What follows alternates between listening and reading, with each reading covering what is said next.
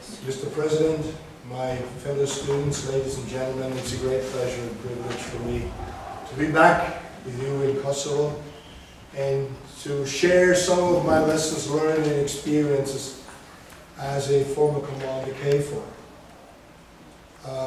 When I came to this country for the first time, which was in the middle of June 1999, I immediately fell in love with that because of two reasons. One is a fantastic landscape, and as a guy coming from the mountains, grew up in Garmisch-Partenkirchen, and I just felt at home.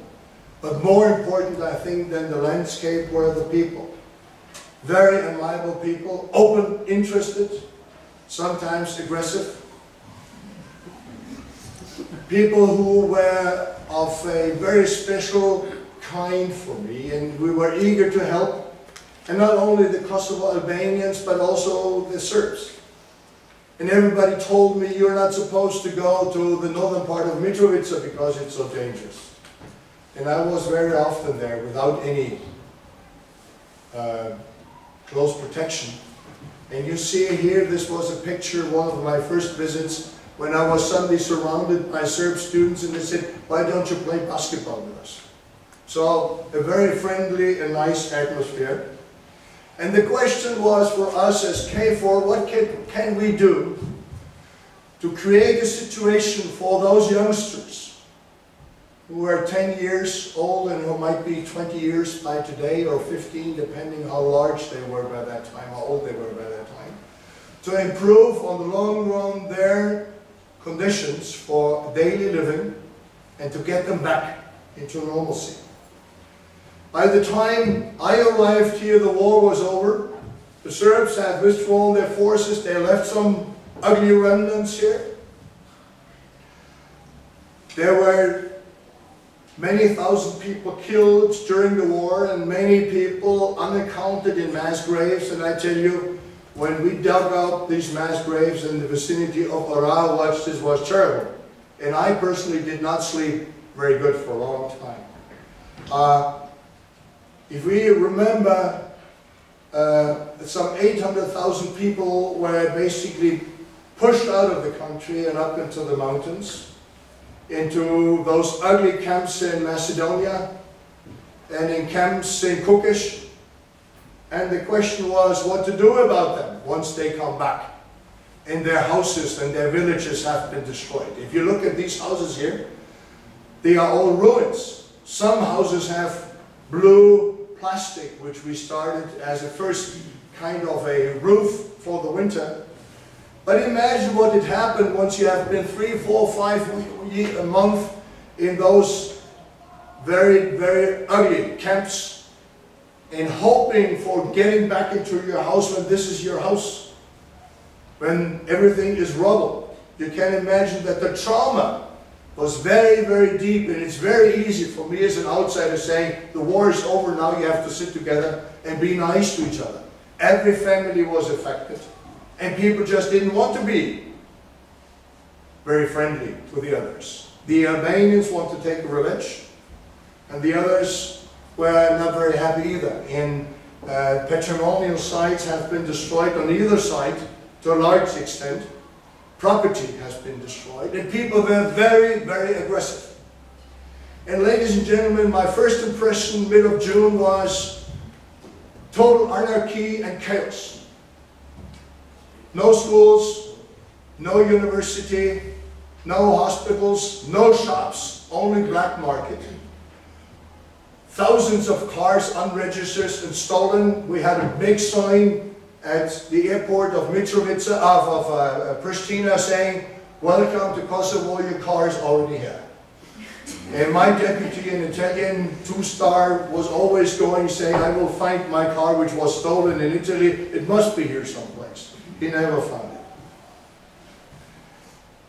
But the situation which I described led to the United Nations Security Council coming up with the resolution 1244, which was the basis for NATO to deploy early June into that country.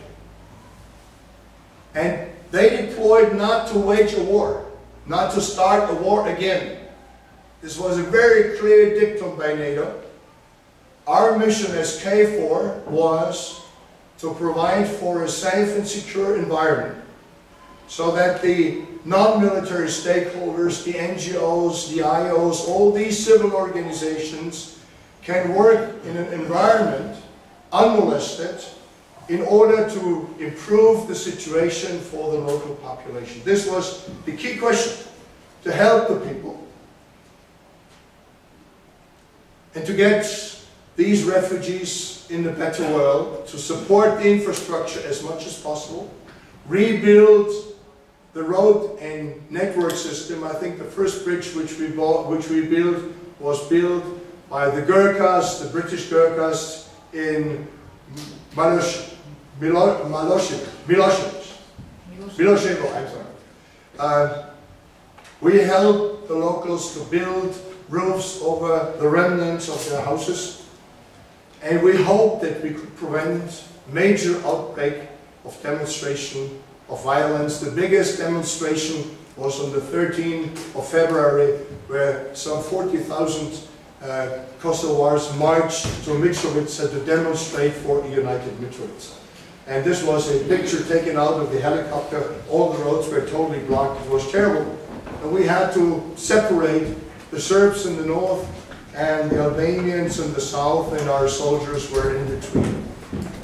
So the idea was to basically have a network of checkpoints all over the country, to look for weapon systems, to provide security by being in the villages, the patrols, and showing the people that we care for them.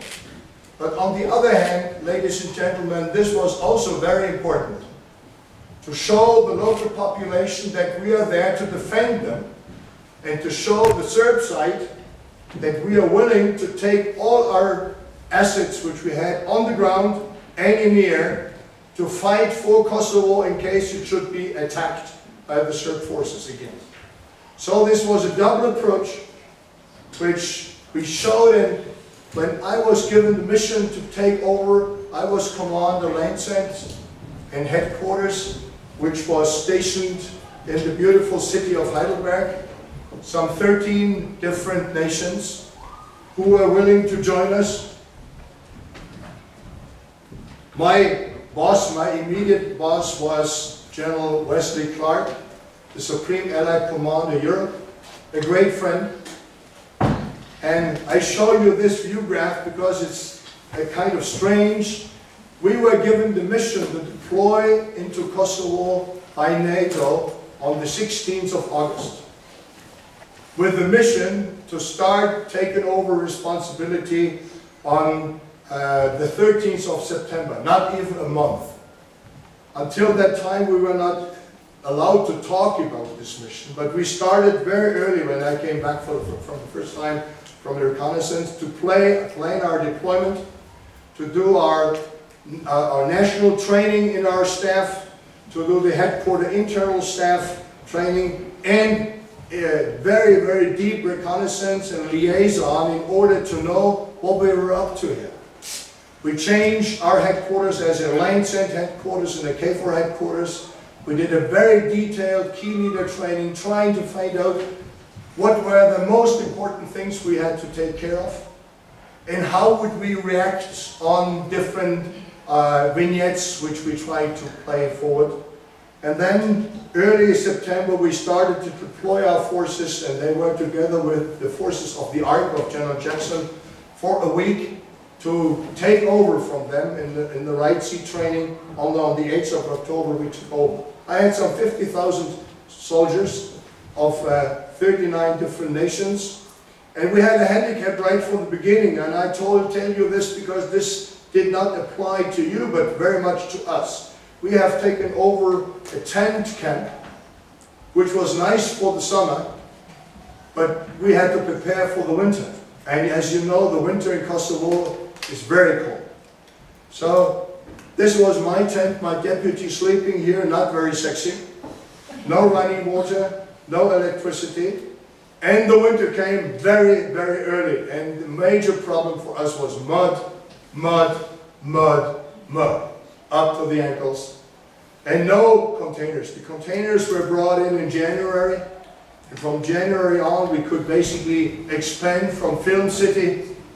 And if you look here at this large tent, there were 78 staff officers, colonels and lieutenant colonels stacked up in 3 beds to work there for a half year, and everybody knew at a short period of time who was snoring in major or minor.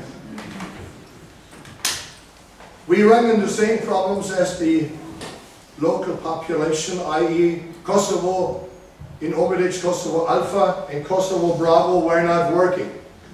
At least one stack if it was good, and if you came out of your tent in the morning, you sniffed around and you sniffed the smell of the coal, you said, okay, today at least one stack is working.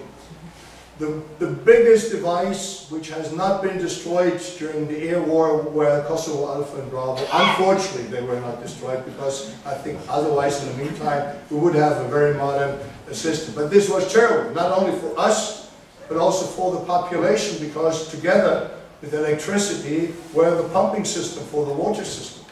And you just had it for hours, and we could not announce it in advance.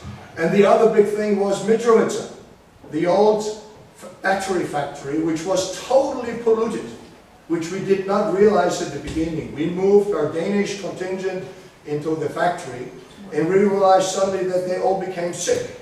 They started to vomit constantly, and we basically then looked what happened, and we saw cyanide and arsen dropping into the ground. We basically checked the water, and it had a content of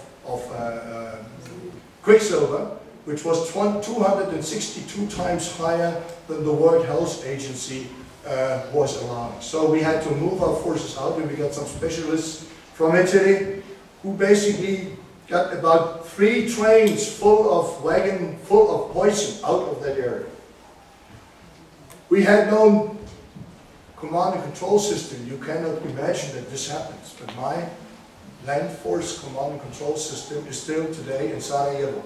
We were the first headquarters to deploy to Sarajevo, and we left all our equipment. So what we had was a British brigade, a British signal brigade, but you can imagine that the British commander wanted to have his signal brigade back as soon as possible, because otherwise he could not work appropriately. So we had to build up from scratch a network, a strategic network, which we did by buying off the economy, off the shelf, and by also establishing a normal telephone system, because by that time there was no telephone system whatsoever working in Kosovo anymore. And we didn't have to build it up only for us, but also for all the civilians in UNMIK, for the IOs and NGOs, and as far as possible and necessary for the civilian administration here as well. My key counterpart at the beginning